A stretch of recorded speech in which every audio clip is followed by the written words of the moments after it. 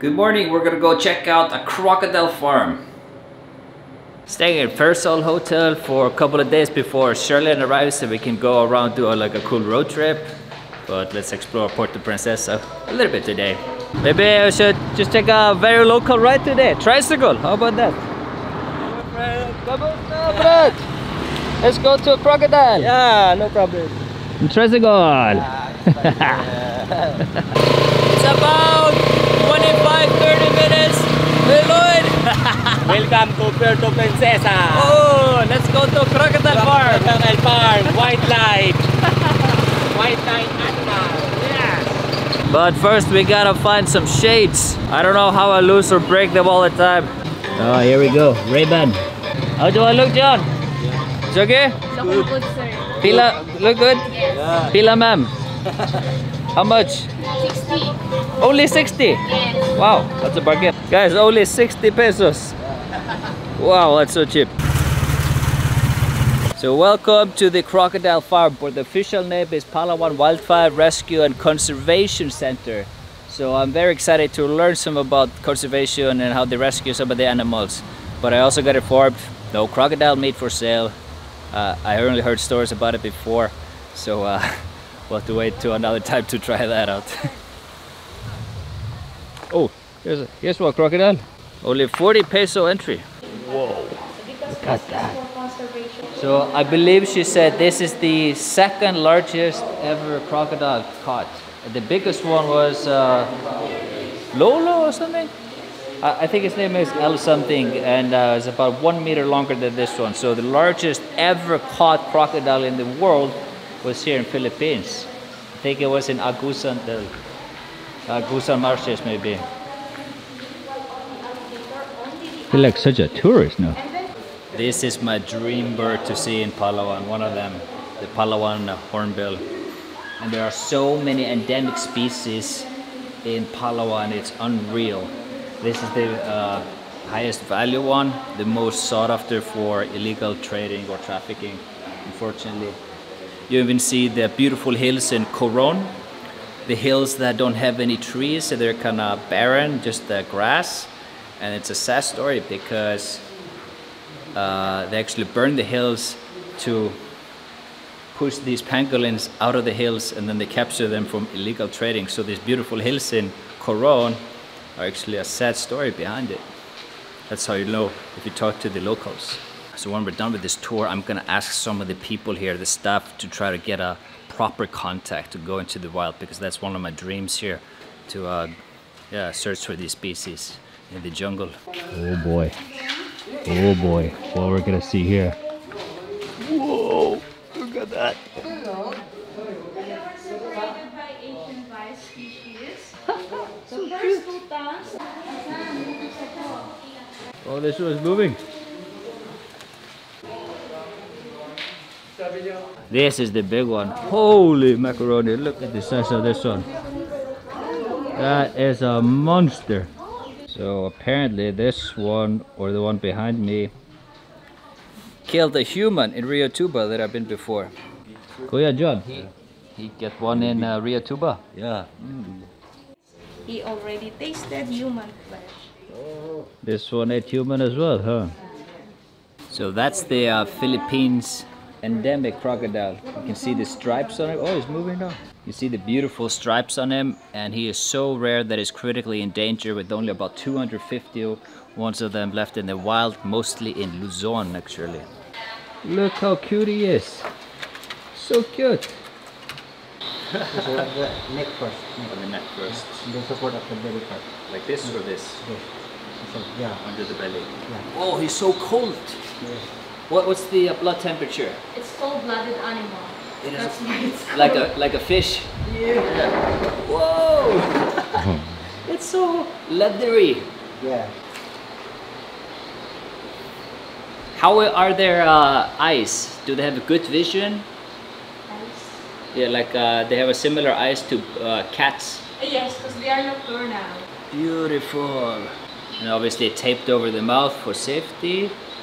And how old is this one? 2 to 3 years. It's already 3 years old. Right. So they grow very slowly. So, yeah. Wow. I'm actually not a big fan of holding animals in zoos and parks, but this is one way you can support the conservation effort they're doing. Because they obviously, like a lot of these conservation projects, they don't get much funding, but this is one way you can actually support them. So you pay a small amount to hold the crocodile. What do we say, John? Butterfly, butterfly. Fly high, butterfly. The reason we're saying that, guys, we're going to the butterfly farm, so we gotta fly high like a butterfly. The Palawan symbol. The peacock. The peacock. 66 feathers, 66 barangays. Nice one. See? You are a blogger? Yes, and I'm a good student also. That's an insect that looks like a leaf. See it here. Oh yeah, here. Just like a leaf. We also have a... Look at the size, guys. That's a huge insect. Fly high, butterfly.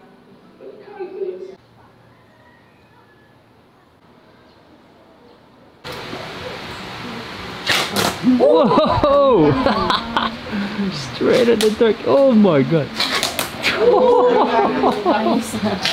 Holy moly. Probably the most interesting, I did not expect. I just came for a butterfly farm, and then they have this beautiful tribal community, and they're saying it takes about 200 kilometers from here, and then you have to go up the mountain for about 8 hours to reach them. They speak Palawan, and then the tribe is called Banua tribe. You use poison for the dart? Bisa, tawag kita atin bisa. This plant? This is poison? Inyo kaya. Atin. Atin. So you just put it on the top, and that kills. This, what's the... This is poison. Tita plant. So if you eat this, you get very sick. Ato pag yan ang kay. Atin.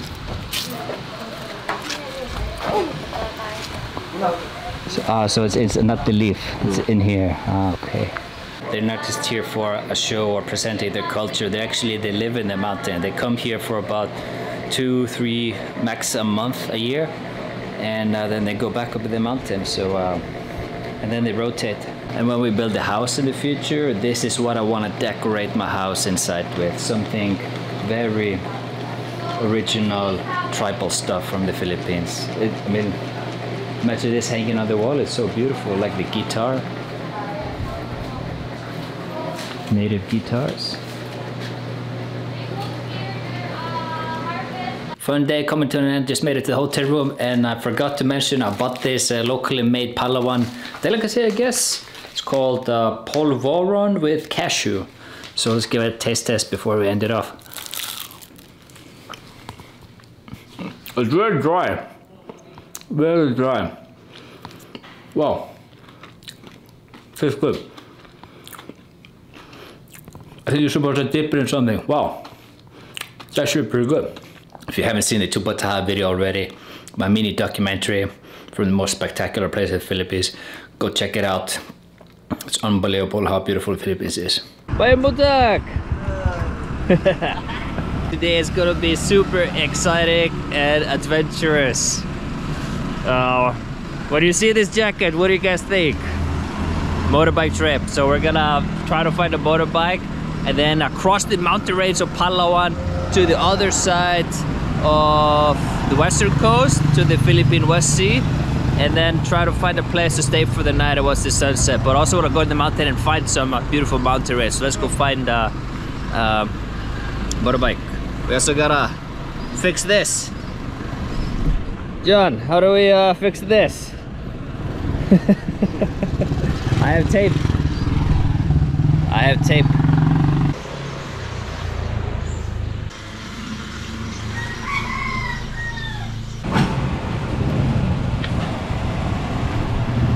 First order of business, we gotta fuel up the tank. We got amazing motorbike, guys. Helmet, of course. No protection here, but we got the sun shades on. Should be fine. This bike is amazing, brand new, registered right in June. So it's amazing bike, 125cc Honda. It's way faster than my bike in Negros. Okay, so the first thing we gotta do is try to find a way out of the city. We are Puerto Princesa. Let's go, fueled up into the unknown. We have no idea where we're going, guys. Oh, it says no entry. See, this is what I'm saying? Getting out of the city. No entry. Oop, oop, oop. Oh, maybe he can go. I don't understand. There's always a way, guys. We'll find.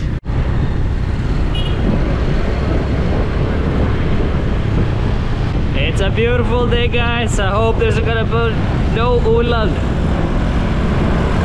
Pray for no ulan, guys. Wow, look at that view. One of the things I'm really excited about this trip is just seeing the jungle and the trees in Palawan. They're enormous. One of the largest regions in the country that has untouched wildlife. So we're going up a road later that recently got cemented, I believe. So hope that information is correct. So it's very off the beaten path what we're gonna do, guys. But I'm very excited. And the first thing we need to do, we gotta find a breakfast. Let's find a breakfast somewhere very remotely, perhaps in the mountain. Let's see. Even in this mountain range, this is next to Puerto Princesa, and they can find a lot of endemic species here, such as the Palawan hornbill. Amazing roads! This is the one I was talking about, going up in the mountains of Napsan. The greenery, the smell! Oh, it smells so good here, guys. I'm just almost completely alone on this road. Except these guys. Woo! Tribal Hall. This is so interesting. We just noticed this on the side of the road and asked them if I can go check it out. Tribal Hall. Hello. Kamusta? Okay lang. Okay lang? Okay lang? Very friendly people, of course. And this is saying this is ancestral people here. So this is a legit tribe that's setting up a new camp here, it seems. Magayang kadadalman. That's good morning. Yes. Okay, one more time. Magayang kadadalman. I cannot say that. And the tribe name is Tagbanwa. Tagbanwa. Yes. Wow. And they have their own dialect, guys. I think I heard in read somewhere that Palawan actually has around 70 dialects. In all of Palawan, 70. So in Bisaya it's Mayon Puntak. The very little that I know in Bisaya, but you could just hear it's completely different. Wow. How interesting was that? Sort of indigenous people, ancestral tribe recognition in 2019, and they have their own language. Wow!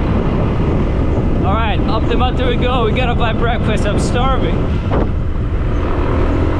I also want to add one thing. We were talking about the smell before. And when you're hiking through the rainforest, there's a specific fresh, kind of chilly rainforest watery smell of the nature, and you're getting that same smell here on the highway. So driving through this area,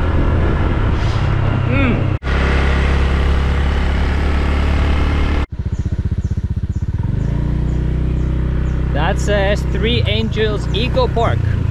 Check it out. Drive over a river.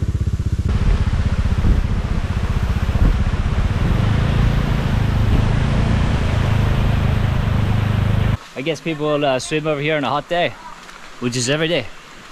But our first mission or second mission today was to get some food. They don't have any food except noodles, so we have to do noodles. When you're deep in the jungle, guys, it's hard to come by sometimes. Good for umbrella. Why? For umbrella. Because why? Hides from the rain. Ulan. Yeah. Yeah. Breakfast is served. We got beef noodle. That should give us some energy to continue to the other side, the western side of Palawan, where we're gonna try to find a proper beach so we can catch the sunset and hopefully find a place to stay tonight.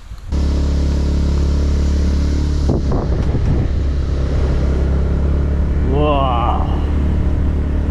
Look at everything here. It's so green and massive.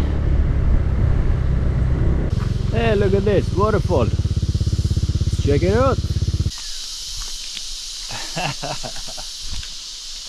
This sound of the jungle. Okay, I said about 1 minute hike. The jungle is so loud. Hey, small little cute waterfall. That's nice. And one of the amazing experiences here driving in the remote Palawan is that sometimes when the Filipinos drive by you in front of you, they honk at you and they're all smiling. Just like, hey! I don't know, I just wanted to share that. It's happened a couple of times so far. Look at that! We see blue! The ocean is there! Nice church in such a small community.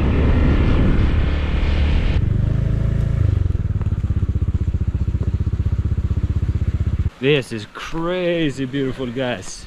This is Pinanglan Beach or Pinanglan Bay. Ooh. Look at that. In the Western Philippine Sea. Birds is here. Census. It's very fine. You get maybe around 7. Very nice. The water looks crystal clear here as well, but can't see any place to stay. Might have to find another spot. Look how they made the the fence out of the coconut tree. It's pretty cool. Off to the next beach.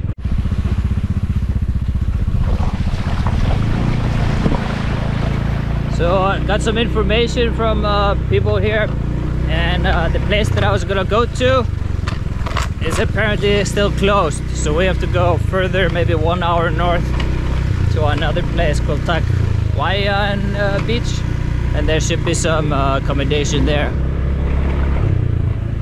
Rock and roll, let's go!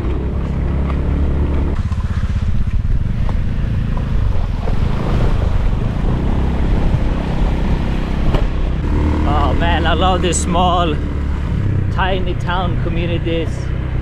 Always have a small church. There's a school actually, quite big. Yeah, no problem, thank you.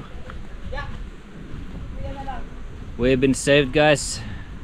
Made it to Takwayan Beach. Sorry for the pronunciation. They have food. I think it's like 1 o'clock. We haven't eaten anything today except that noodle. Thank God we did that. Wow. Humongous beach.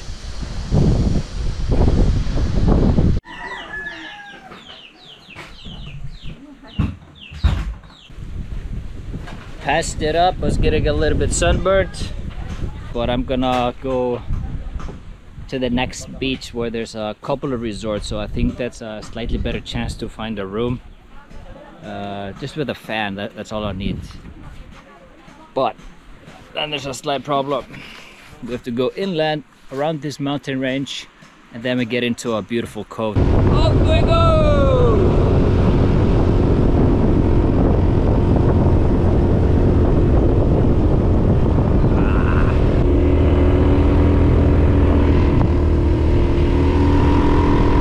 Oh boy!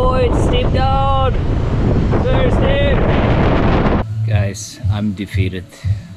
I went to like 7 beaches.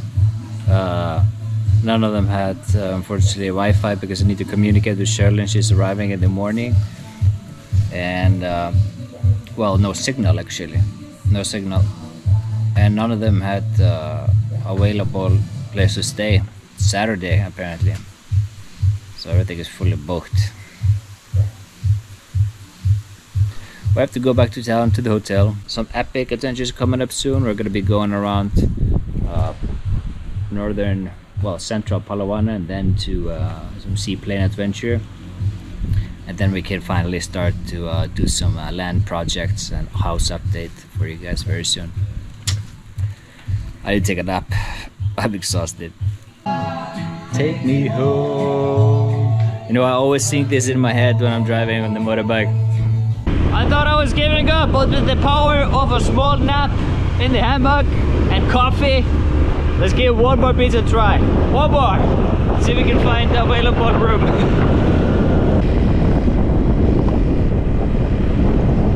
Nice view. Whoa. To the place where I belong. And this sure was worth the drive. Check this out, we're in Palawan.